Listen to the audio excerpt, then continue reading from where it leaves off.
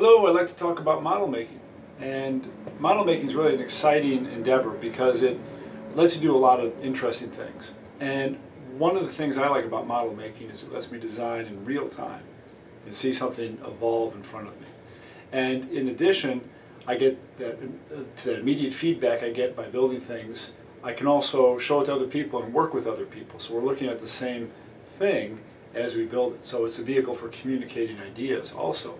Now, model making in the era of additive manufacturing maybe seems a bit unique, and additive manufacturing does wonderful things. You take a parametric model or a surface model and you can print it out and get your object just the way you drew it. And there's a real advantage to that. What I'm looking at is at sort of the front end to that. What do you know what to draw? What do you know what to put in? Now, there's many elements of model making, including hobby aspects too, where it's the process of building the model that's what you're pursuing. But there's a lot of other elements as well. And it starts with the fact that we're human and we like to build things. We enjoy the process of constructing things with our own hands and seeing something we have in our mind come out as a physical product. And that's different than the virtual world. You can spend a lot of time, lots of time, drawing solid models.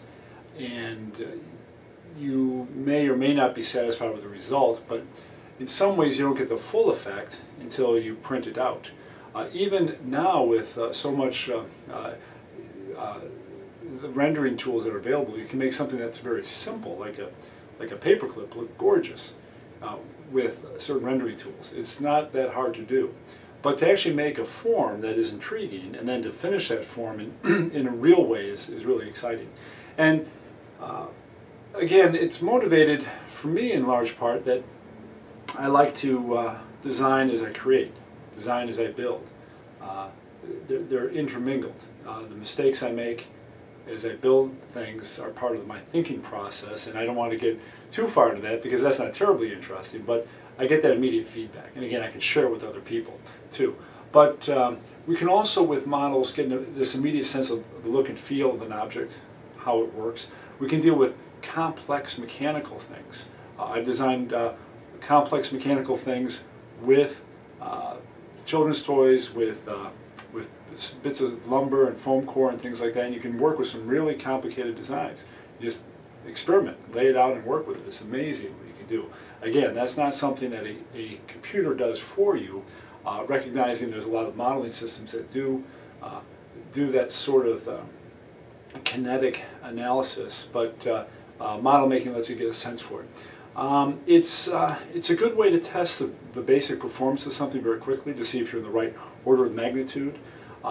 Models are also used in religious traditions in a variety of ways, from the models left in the tombs for the Egyptian pharaohs to the Buddhist expression of their faith through sand art.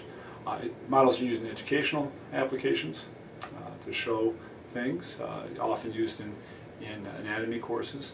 And of course we think of them most famously maybe as props in movies and theater, where it's an object that doesn't have to do what the object should do, but it looks like it does. So you have foam shields and lightweight helmets and these kind of things.